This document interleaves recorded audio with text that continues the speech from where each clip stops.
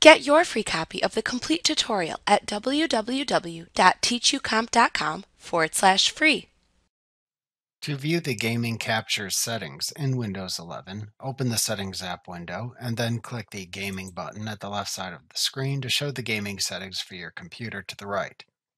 Then click the Captures button to the right to show the Captures settings at the right side of the Settings app window.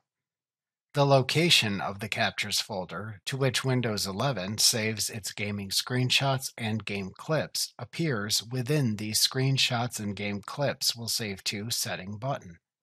Windows 11 always automatically saves to this folder wherever it is located on the device. To view the folder and move it if desired, click the Open Folder button at the right end of the setting to open the folder in a File Explorer window. You can then use the File Explorer window to move the Captures folder to the desired folder in your system. To enable or disable the Windows logo +Alt+G keyboard shortcut to record your gaming in Windows 11, click the Record What Happened settings toggle switch to set it to either the on or off position as desired. If enabled, to then change the recording settings, click the Record What Happened setting button to expand it. To set the time period to record, select a choice from the Record the Last dropdown. To enable or disable recording when not plugged in, check or uncheck the Record Even When My PC Isn't Plugged In checkbox.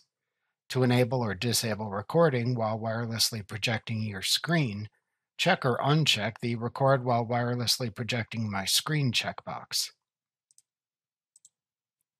To set the maximum recording length of gaming clips in Windows 11, select a choice from the Max Recording Length Settings dropdown.